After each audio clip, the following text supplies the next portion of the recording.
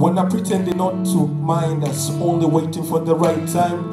Yakub regurgitate my ideas are to a nation of demagogues, now my political synagogues. A nation of colors, red, orange, blue, yellow, green, you choose. This is the 8th edition of the Slum Film Festival, and we as PAWA254, we are proud to be in partnership with ASMO in Slum Film Festival to have screened the documentary Somebody Clap For Me. Go higher, more farther, yes, you gotta be the change you wanna see, yeah, the change you wanna be, you gotta be the change you wanna see. See what's the key? The change you wanna be, you gotta be the change you wanna see, yeah, the change you wanna be, you gotta be twanda.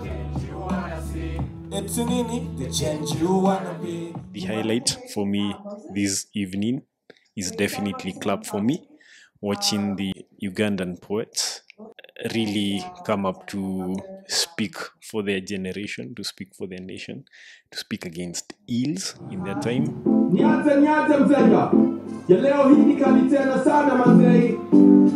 Dedication from my friends, na more fire. Dedication from my friends, na bonfire. It's encouraging to see a person come from Uganda to Kenya, be in a theater that has meant something to him, though he's never been here before. So to hear him speak about it and to hear him speak his heart and be really passionate for the crowd that's here, the audience that's here, that's encouraging. I'm Luciana, director of Somebody Clap For Me, a film that has been censored in Uganda but screened in Kenya and Tanzania.